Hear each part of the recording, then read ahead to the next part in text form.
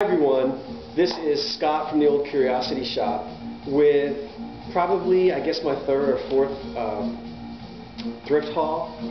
So I decided to get out of town, out of the city, head over to New Jersey to escape all of the Super Bowl madness. I live in Center City, Philadelphia, right near City Hall, and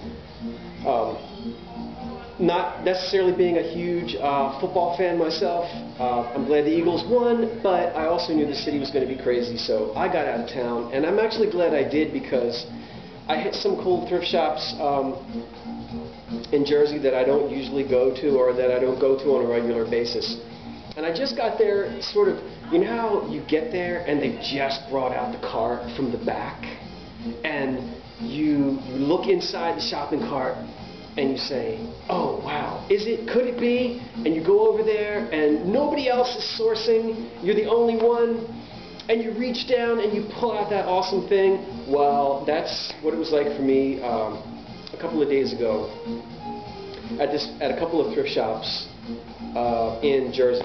So let me show you what I got. Some of it's pretty typical run-of-the-mill, some of the other stuff is a little bit unusual, and I've got most of it already up for sale in my shop, the Curiosity Shop.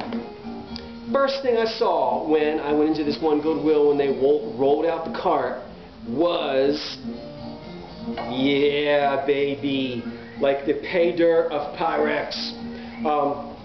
Not the most expensive, but not your average like $5, $15 Pyrex. This is that Amish butter print, butter something. I don't know. As I said before, I'm not a Pyrex expert, but I'm learning. And it really pays to do your research because I know that this one sells. So it's a set. It was a set of 4. You see, there's only 3 here. They're all numbered on the bottom. I'm not going to go through it. The 442, 440. Anyway. So there's a blue one, a white one, and a blue one. No chips, no cracks. Very little utensil wear. They priced their Pyrex kind of high over there, but I was willing to pay for it because I knew that I could get a decent return on my money. Now, they did have all 4 bowls. This is only 3. The 4th bowl was white, the way this one is, but the blue decoration on it of these little Amish dudes and their little corn and the little rooster and all that, it was gone. Like, I don't know what they did with that little bowl, but somebody scrubbed it clean. So I didn't buy it because the other ones are in such good shape. There's a little bit of loss on this one at the bottom, just a little bit. But the 2 blue ones are excellent. There's no loss at all. There's no scratches. So I thought, you know, if I buy the 4th one and try to sell all 4, and the 4th one is like, the littlest bowl is really crappy, but the other 3 are excellent, I said no. I can always hold on to this, find the 4th one, or just sell the 3. So I decided to just sell the 3. The 3 of these should sell. You know, it's all over the place when you go online and look at what they have sold for. 50 to like 150. I mean, it's just, you never really know. So I didn't put a whole lot on them as a buy it. I did buy it now, but I think I did auction, and I started it at $39.99, which is a good price for these 3. And I kind of will just let the market push them up as high as they'll go. So that's what I did with these, and these weren't that expensive. I think this was like $5, and then $4, and then $3. So I've got about $12 into 3 bowls. So hopefully they should sell for, you know, between $60 and $80. They might even do a little bit more than that. There are a lot of these on right now, but this is one of the Pyrex patterns that's really hot, and it's called the Cinderella pattern, or bowl. The shape of the bowl is called Cinderella. I don't know why, but it is. This sold. I put this on yesterday, and I got an offer last night, and I already sold it. I paid $4 for this. Now, I knew what it was. It's marked on the bottom. I feel like I'm shouting. It's marked on the bottom MMA, which on the tray or the saucer, and the flower pot. MMA stands for Metropolitan Museum of Art. These were made by the Imperial Glass Company for the Metropolitan Museum of Art. Probably sold there in their gift shop or through catalogs. It's supposed to be reproductions of early American glass. This has a real 1930s look to it. Years ago when I first found this, I thought it was acro agate, which was a big maker of marbles. But they also made flower pots in this kind of really thick, almost like slag glass. And so it's not acro agate, but it has that acro agate look to it. There are no chips on it. Amazing. All these little points here have no chips. This doesn't sell for a lot. As I said, I paid $3.99. I think I put it on for $19.99, and then I went back and forth with make an offer, make a counter offer, make an offer, make a counter offer. I sold it for about $13, so I made 10 bucks off of it.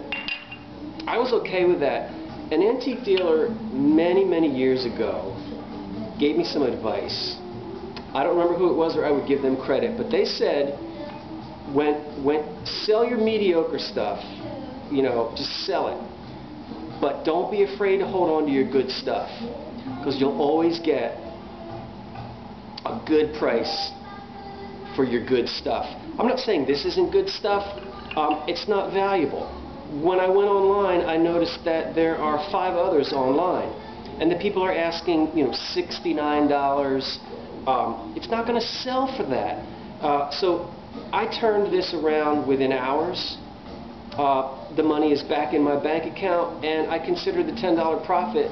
I'm just going to consider that I take that off of the bill of the other things that I paid that day. That's my kind of warped way of thinking about it.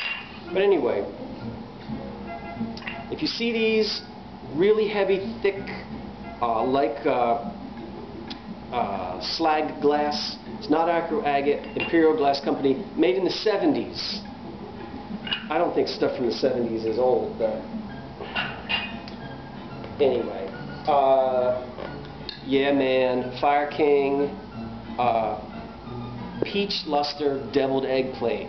Now, I don't know about you, but I grew up in the Methodist church attending Methodist cover dish dinners, and I'm not going to tell you how long ago, but everybody in my hometown, I think every housewife in my hometown had one of these. I was surprised. I paid $2 for it, and then I went online and I was really surprised that some people are paying like 22 bucks for this. So, peach luster, Fire King, deviled egg plate, I guess 1950s, 40s, 50s, peach luster. This is so cool.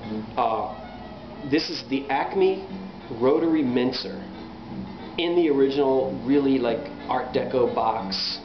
And what's cool is it's dated right here, 1935. And again, my camera doesn't always do so well, so I hope that's zooming in on it. 1935. Really cool to have a box. And it's somewhat of an unusual piece. It's got a little bit of surface rust on it, which would come off easily. And it's some kind of a, I don't know what it does. Well, it minces things. I'm not going to try to use it. But they have these, like, the directions on the back of the box. Oh, and I was surprised, very surprised, that it was $1 in 1935, 1936. That to me sounds expensive. I would have thought that this would have sold for like 29 cents or something like that during the Depression. So to pay $1 for this was a pretty decent amount to pay during the Great Depression. What's also funny about it is the directions on the back. I mean, it's this really detailed description of how you're supposed to use this thing. You can mince parsley with it, cabbage, celery, onions, fruit. And it just goes on this, like, if you want to make your own chicken chow mein or salad, tenderizing steaks. And this utensil is especially valuable for preparing food for invalids. I shouldn't laugh. I don't know why that's funny to me, but because we don't really use that word a whole lot today, you know, an invalid. But that was a popular, I mean, that was used a lot in the 30s for an elderly person. Didn't have to be elderly, but just someone that was sickly, you know, an invalid. And it says right here how valuable this is for preparing foods for invalids. So maybe I should, I have it upside, maybe I should keep it. You know, I might be an invalid one day. So that was $2. I don't know what I'm gonna, I forget what I put it on for. I don't get turned on, but I mean, I like the old stuff. But I keep reading about people finding these ink cartridges and like selling them. I bought 4 of these. I went out on a limb. I didn't stand there in the store on eBay trying to find out. I just said, let me get them. They were $3.99 each, new in the box, right? Ink, or toners rather, for laser printers, I guess. I do see where they sell online, new in the box for anywhere from 19 to 23, 24 bucks. So I bought 4 of them for $3.99. It's easy to just list it as having 4. They're easy to ship. I should be able to make 15 to 20 bucks off of each one. So I kind of went out on a limb, but they eventually will sell. I hope. I also got, I'm not a huge fan of milk glass, but I did find 6 of these and 6 of these. Everybody will recognize, well, maybe not everybody, the classic Fire King shape of this mug. In jadeite, they made them in peach luster, they made them in delphite, which was their kind of turquoisey blue color, and they also made them in milk glass. This is and they made them in ivory as well. This is probably the least desirable, but I was still shocked to find out that a set of 4 of them or 6 of them can bring into the $20, $22, $25 range. I was surprised at that. But I picked up 6 of these for 25 cents each, and they do say Fire King, of course, on the bottom. It's always marked. This is also anchor hocking. Hadn't seen this before. And if you'll notice, this one is a real white, milky milk glass. This one is a little cloudier, but both made by Anchor Hocking. This does not say Fire King. I think this was a 1960s restaurant supply. I think these were mostly supplied to restaurants. It simply says on the bottom, Anchor Hocking Anchorware. Anchor Hocking Anchorware, made in USA. So, but they really have a cool 1960s shape to them, and I got 6 of these as well for 25 cents each. So, yay milk glass. So these are all already online. This is a, you could say carnival glass. It's not, it's 1920s or 30s. I don't know which company made it. It doesn't look like Fenton to me, but there were so many companies that made carnival glass. I really like the colors in it. It's not it's not terribly valuable. I might keep it because I really like these colors. And right now I have I have placed into this dish a collection of skeleton keys. See that? Can you see that? So like this sits out, because if candy were in it, I would walk by and eat candy. I would stuff candy in my fat face all day. So I have just a collection of skeleton keys in this dish. I'm getting into linens. It's kind of a new area for me. I don't know a whole lot about linens, but I'm getting into it. Here are 4 napkins, 4 and 4. Really, really clean, starched, 1960s. I don't really feel like unfolding them, but you can see that they have really cool 60s colors. This one does as well. And I don't know how popular cloth napkins are these days, but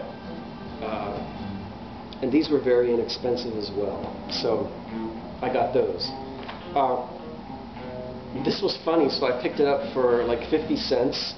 It's from 1943, and it's put out by the Popular Mechanics magazine. This is Popular Mechanics Handyman's Guide Home Kinks of 1943. So it basically is teaching you during the war years how you can repair things at home, fix things at home, because a lot of things were not available.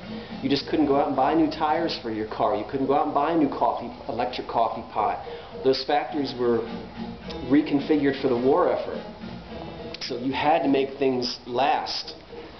So I love reading like vintage literature like this because it teaches you so much about certain eras. I think my favorite thing is, or my least favorite thing, is right here on page 46. You see what that says? Make your own Venetian blinds? I don't think so.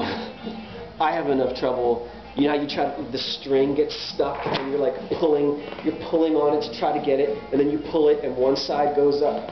Make your own Venetian blinds? No, I got other things to do. Three more things to show you. This is way cool. This was $10, and then it was 75% off all games, and they considered this a game. So this was like $2.50, and it's dated right on the front, 1965, by the Minnesota Mining and Manufacturing Company. High Bid, the auction game. I can't wait to get my thrifting nerds together. I hope I can find some to play this. This is, I don't think it's ever been played. All the pieces are there, the instructions are there, and it's like you see, this is so, it smells like 1965. I was born in 1967, so this is only a couple years older than I am. This is just so cool. Anybody interested in playing? Maybe we could have like a virtual, maybe I could get 4 of you thrifters out there and we could all like have a virtual game of, is it virtual? I don't know what it would be, but it's called High Bid, the auction game from 1965. 2 more things. This baby down here was a stretch for me. I almost didn't get it, but can you see how cool the graphics are on this box? This is a 4-quart electric ice cream freezer, ice cream maker, and it is dated 1963. This was purchased at Sears. It was sold by the Sears and Roebuck Company. I love this box, and I'm not going to pull it out and show you everything. I'm not going to pull it out at all. But everything is in it, the instructions, and even the little recipe book on how to use this machine and how to actually make your own ice cream. We had one of these when I was a kid. I remember it very well. You got to put your own rock salt in it. But it's dated 1963,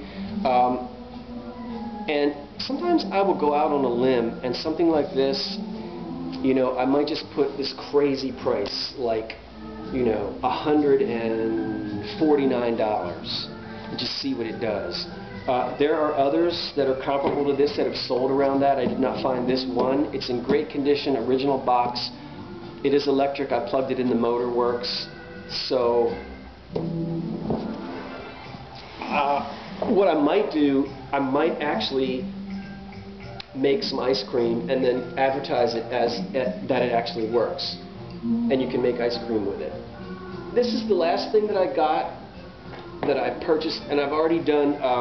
I do a lot of antique lighting. It's one of the things I like a lot. In the 1920s and 30s, a lot of people had sun porches, breezeways, side porches where they had their wicker furniture or their rattan furniture, and there were always electric lights. Some of them were great big floor lamps, others were table lamps. This is awesome.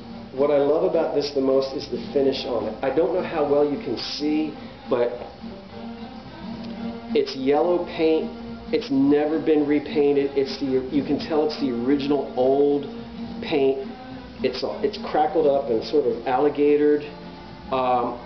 So it just has a really incredible finish. The shades, this shade would not have been open like this. They almost always had fabric that was glued, that was attached to the inside. It's rare to find one of these where the fabric survives. So a person could take a piece of cloth and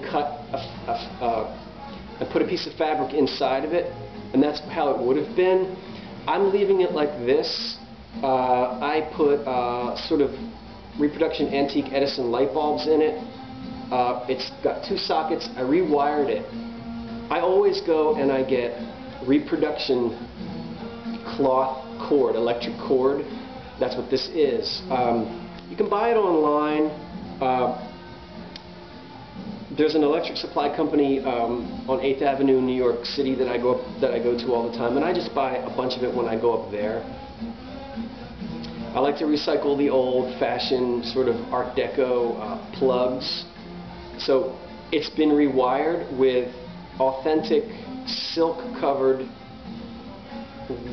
reproduction 1920s, 30s electric wire. This looks so cool when it's lit up. I'm going to sell it just like this. Take pictures of it with the antique Edison bulbs in it. There are two. It's a pull socket. This was about $22. I haven't decided yet what I'm going to ask for it. I might put like about $150 and see what it does. It's just the finish is what is so cool about it. To find it with that original old paint. So that's what I had to show you for today. I got most of this stuff. This is about maybe $50 worth of stuff here. That I purchased. And since I already sold this guy and made a $10 profit, that's like $40 I've got. And I think I've got, if I can sell these things for the price that I'm hoping, I think I've got $350 worth of stuff here. Between the big ticket items like the ice cream maker, the old wicker lamp, and Pyrex bowls. So had a fun time finding all this stuff, and my shop is up and running. It's called the Old Curiosity Shop. It is on eBay. I've been selling on eBay for 18 years, but I thought a lot about Etsy, but I don't really know a whole lot about the site, and I figured I would give eBay a try because I already have the account, and it was easy for me to just create my store and start selling there. But I'm also looking into selling on other sites like Cherish, which is good for furniture, and a lot of mid-century stuff. And maybe Amazon and maybe Etsy. I'm really just getting into trying to figure how to do all that. But that's it for now from Philadelphia. This is Scott from the Old Curiosity Shop. Thanks for watching, everybody. And did you like any of this stuff? What do you think? Let me know. Have a great night. Bye.